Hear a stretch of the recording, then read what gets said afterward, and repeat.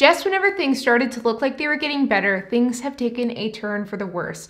And let's just say that as of today, things don't look that good. In today's video, we're going to be discussing the current state of the global chip shortage. More specifically, I'm going to be breaking down two separate things.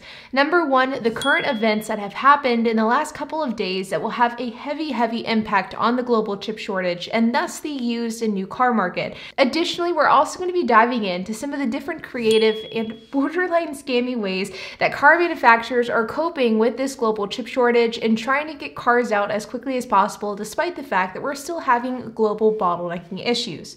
So let's dig in. Now, before we dive in, I do want to offer a bit of a disclaimer because the global chip shortage that we'll be talking about in this video is heavily impacted by the Russian invasion of Ukraine. My thoughts are, of course, with the people of Ukraine, and by me singling out this specific topic to talk about the chip shortage and the war's effect on the chip shortage, it is not my way of placing an emphasis or more importance on this topic versus other Ukrainian topics. But as a YouTuber with a specific niche and with the specific segments of videos that I create, I feel as though this topic directly correlates to the videos I create, and these other topics that I could talk about that are significantly more important are topics that I don't feel like I can talk about because it simply isn't my place. So I want to offer that bit of a disclaimer, as I don't want it to be implied that I think that this issue is more important than other issues, but it is simply in line with the content that I create. So with that disclaimer out of the way, let's dig in. So as you guys know, there has been a semiconductor chip shortage that has been ravaging the entire world, and it's been infecting a wide variety of different industries, manufacturers, and types of consumers. But one industry that has been particularly hit hard by this global chip shortage is the automotive industry. You see, almost every single car, if not every single car that we see on the road today, has a semiconductor chip within it that helps the car function. This helps give the car certain features, it helps the car drive, it really helps the car become the type of car that we know and love today. But without these chips, there is massive bottlenecking issues within the production line of vehicle manufacturers, and even cars that are able to be produced oftentimes can't be sold because of the fact that they're missing this chip that they need. For example, back in June of 2021, there were 70,000 Ford trucks that were parked at Kentucky Motor Speedway that were waiting for their semiconductor chip in order to complete production. Or back in August of 2021, where GM had 10,000 SUVs parked in Texas waiting for their chips. This was something that was relatively common throughout 2021, and it is one of the biggest root causes as to why the used and new car market is in a massive bubble, because of the fact that production is slower, cars can't be produced because of the semiconductor chip shortage. The semiconductor chip shortage is basically why this 2007 Toyota Yaris that I purchased a couple of years ago for $3,000 is now worth over $7,000. It's why you see cars appreciate by 40% within a 1 year's period of time, and it's why it's hard to find a car that you like that you can find at an affordable price. Well, the thing is, over the last couple of months, it seemed as though the global chip shortage was getting better, and it seemed as though global chip manufacturers were finally getting a grip on production once again, and we were seeing the effects of this trickle down to the average consumer. In fact, just a couple of days ago, I posted a video talking about how the used and new car market bubble seemed as though it's finally popped, because cars are depreciating at a rate that we've never seen before in the last 365 days.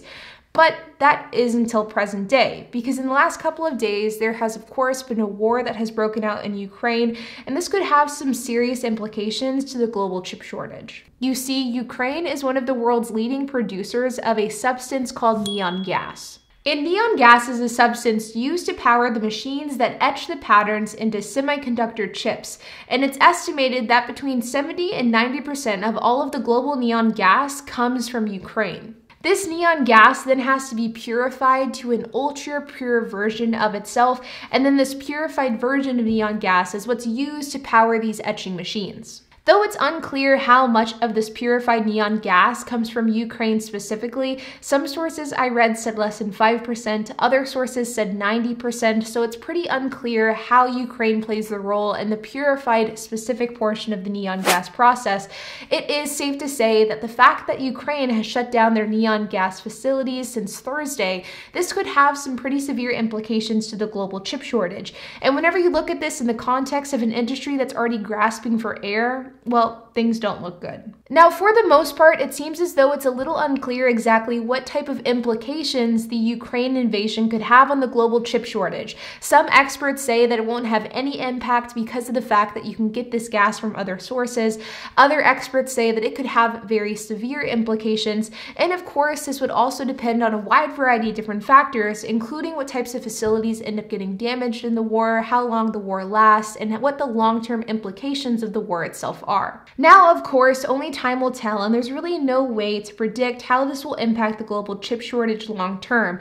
But for an industry that's been really having a tough year, I think it's safe to say that this is a pretty big punch to the gut to not only the chip industry, but the automotive industry as well. But if there is any silver lining here, it is the fact that car manufacturers seem to be doing what they can to work around the fact that they don't have enough chips for their cars. And I'm going to forewarn you, their solution to this problem is borderline scammy. Now, the thing about this global chip shortage is that these semiconductor chips don't function like a battery. It's not like they just need one per car, and as soon as they have that, that car is good to go. You see, there are a variety of different chips within one single vehicle, and these chips help support different features. For example, your wireless charging pad in your car, that probably needs a semiconductor chip to function. Your cruise control, your hands-free trunk latch, your touchscreen radio. These are all features that need semiconductor chips in order to function properly. So it seems as though car manufacturers' solution to the global chip shortage is to simply not include these features. Over the last couple of months, car manufacturers have announced that they will simply be scaling back on their vehicle features as a way to combat the global chip shortage. So instead of keeping cars parked without their chips, they are instead scaling back the features. That way the cars can still be sold even if they have less chips than they did before. For example, in the case of General Motors, they announced that they would be removing their Super Cruise feature from their Escalade, which is basically like their hands-free driving function.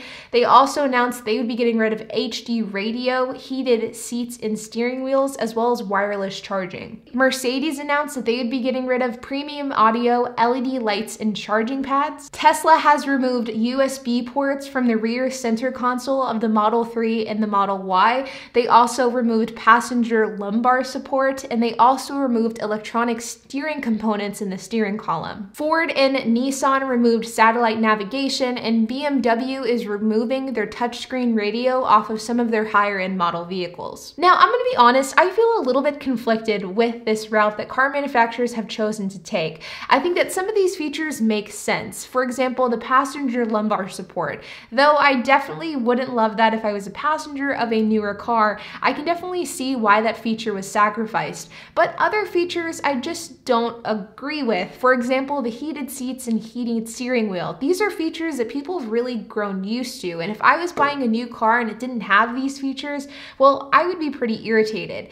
Additionally, if vehicle manufacturers were lowering the price of their vehicles to accommodate for the fact that they were removing these features, then I think I would feel pretty good about the entire thing. That's their way of doing their part in trying to get cars off of the production line and into consumers' hands.